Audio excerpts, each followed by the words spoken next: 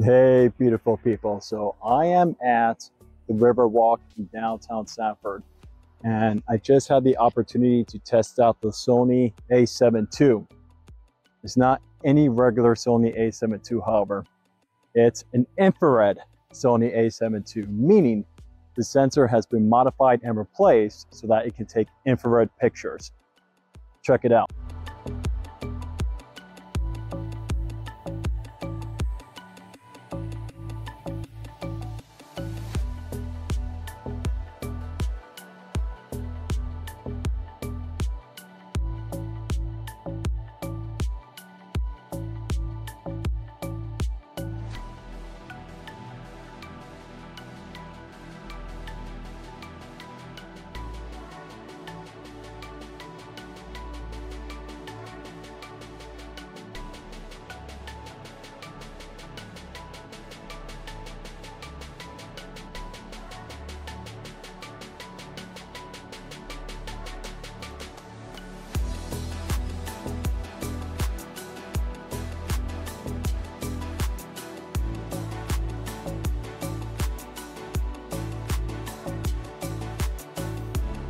All right, beautiful people. So you saw some of the pictures I've taken with the Sony A7II.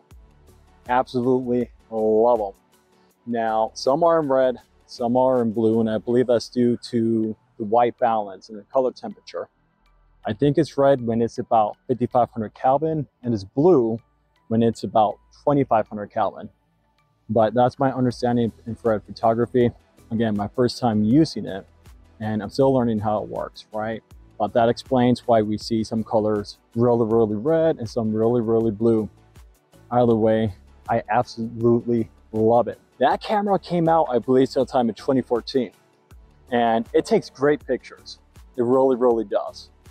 And this is coming from a guy who's always believed you don't need to have the latest and greatest gear. Proof that a camera from 2014 still gets the job done, right? So if you have GAS, which is gear acquisition syndrome, or FOMO, fear of missing out, don't worry, you don't need to have the latest and greatest. I'll get more information posted in the video description box, beautiful people, so you can figure out how to do it yourself. But hope you enjoy this, and I plan on doing this sometime soon. Ciao.